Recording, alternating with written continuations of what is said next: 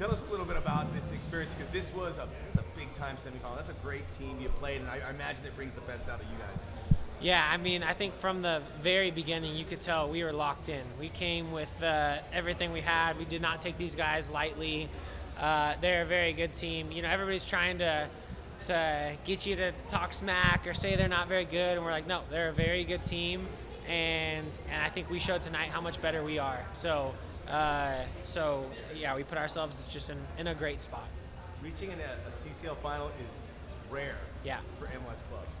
Winning it, even rarer. Seattle did it for the first time. Have you guys thought about the historical significance of this run you guys are on? Definitely, yeah. I mean, it plays into everything we're doing. But again, I've said this kind of from the beginning of the season. We've got a club here and a team here with aspirations to win everything we play in, and we've got a team that can do it. And so, anything less than that, even in a Concacaf style tournament, anything less than that, we feel like we're letting ourselves down. So we've done enough so far to get to the final, but job's not done. We still got a lot to do. If I could ask you a question about San Jose, because I'm doing something for that game. Yeah. Because they've done very well against LAFC. Yes. Obviously, you guys want to go there and kind of right the ship a little bit against them. So what does that matchup mean to you guys? Yeah, it's a hard place to play. They haven't been historically good for the last couple years, and so it's easy to kind of go up there and think it's going to be an easy game and that we're going to walk away with a win, and that's bit us the last couple times we've gone up there, especially. So we need to take it serious. We need to be ready to go. They've got a new coach. They've got some new kind of DNA, a new identity of who they want to be as a club, and they're still figuring themselves out. And so you never know what you're going to get with them, and we need to come there or go there and be ready to take it to them from the start. If you let them get comfortable, you let them feel like they are in control of the game, it's not going to be good for us.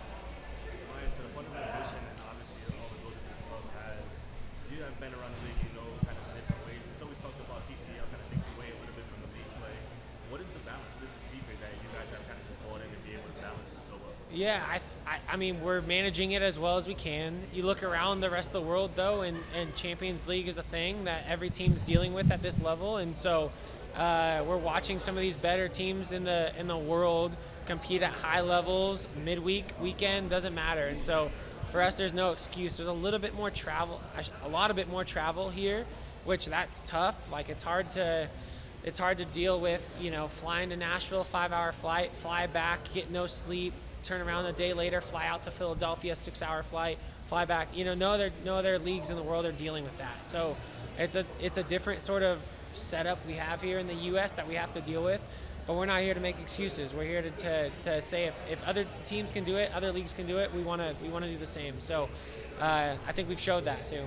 How does adding a flight to Mexico on top of that sound? Yeah, I mean, that's the thing, man. It's like everything's so spread out over here in CONCACAF. So every game is a 5-hour fly. Every game you land in your away game, your legs are heavy, but it's the same for both teams. They have to fly here and they have to be heavy too. So again, no excuses. We just got to be ready to play. In terms of rotation for this spot, obviously Steve has given you guys a lot of confidence. The whole coaching staff, Yeah. being able to kind of balance the rotation and stuff.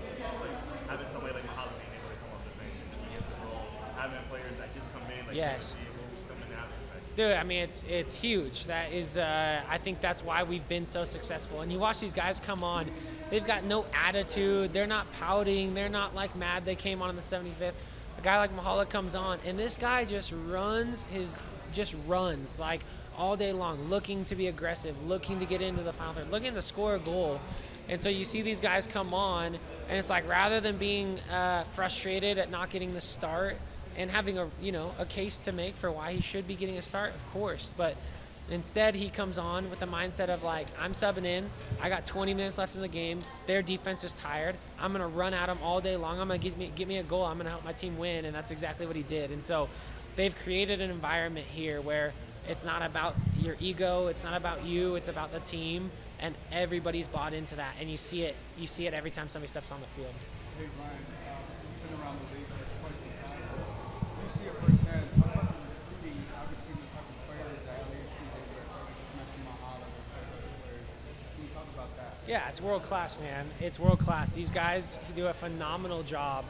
There's very few players they've brought in as a big signing, as a role player, kind of anything that's flopped. You know, it's very rare that they do that here, and that's not true around the rest of the league. You see guys come in all the time on these big ticket prices, and they produce nothing. And I don't want to say, though, that's just recruiting. I think a huge part of it is recruiting, but I think a huge part of it, too, is once they get here, the club is giving them all of the tools they need to feel comfortable, to have their families get settled. To like, man, there's so many things that happen off the pitch that play into how you play on the pitch. And so they're dealing with all of that stuff here, from getting your family in, getting you settled, getting you a place to live, getting you playing your best football as quickly as possible.